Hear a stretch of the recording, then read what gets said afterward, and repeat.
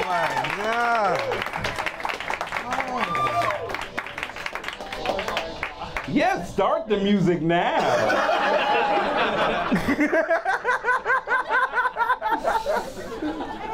That was appropriate. Nice. Thank you for being here. Thank you if you know who I am. I appreciate that. If you don't know who I am, please just look at this sweater. Front row, you can feel the quality.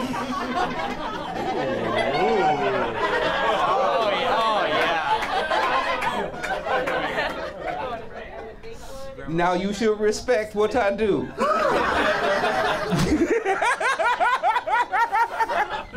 Oh my God, I'm getting brought up here on a White Lives Matter joke. It's like I never left America.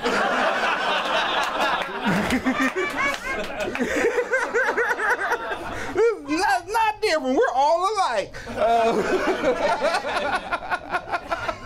It's so good to be here. This is my second time in Tokyo. I love coming here. How do you make a place so fun where marijuana is so illegal? How does that happen? There are a lot of places where marijuana is very illegal, but they're not fun. They're like, you come here to read and not be gay.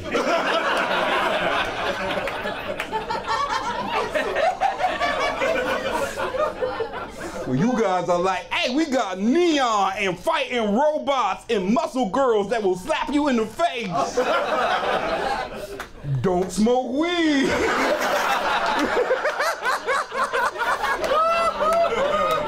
Ooh, why would you want to smoke weed and watch anime all day? That's stupid.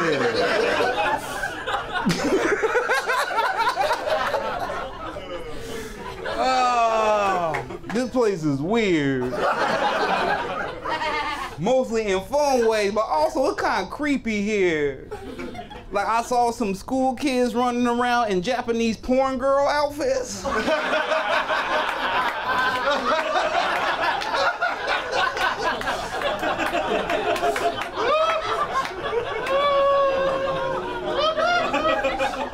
Isn't that illegal? That's adults only outfit. I was walking down the street, saw a kid, and I was like, no, what the fuck? I was like, oh, this is bad?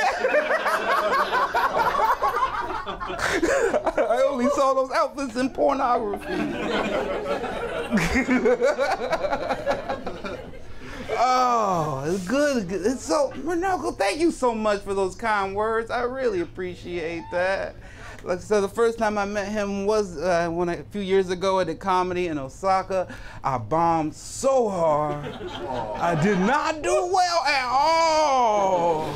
I bombed so hard, and I brought my fiance here with me, and she was sitting in the front row, and I was like looking to her for jokes, and she was like, don't look over here.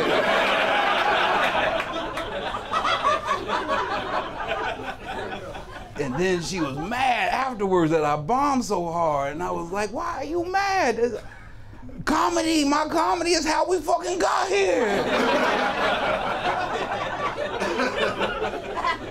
And then it just stuck with me for a while. And then eventually I was like, oh, this is not a good relationship.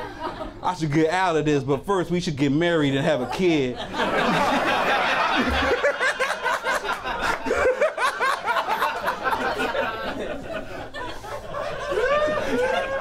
Like I knew the day with Tokyo. I knew the day that show. I was like, this ain't for me. But I was like, we gonna still have a kid though.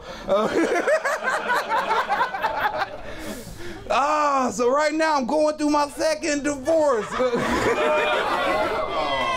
It's okay. I like to be very positive. I don't even like to say divorce. I prefer the term I completed my marriage. I graduated.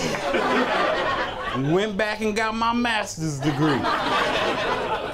Didn't even take that long. I don't even understand. I know people been married 10, 20 years. I'm like, you a slow learner.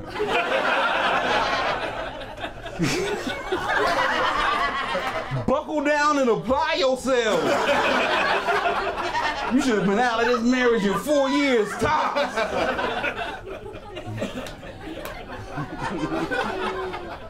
Plus, it's my second divorce. I can't act like I didn't know it could happen.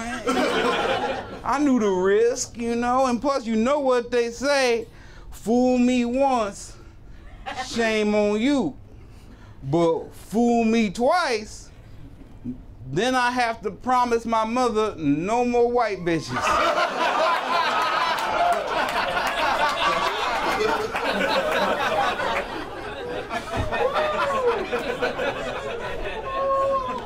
She's like, I've noticed the common denominator.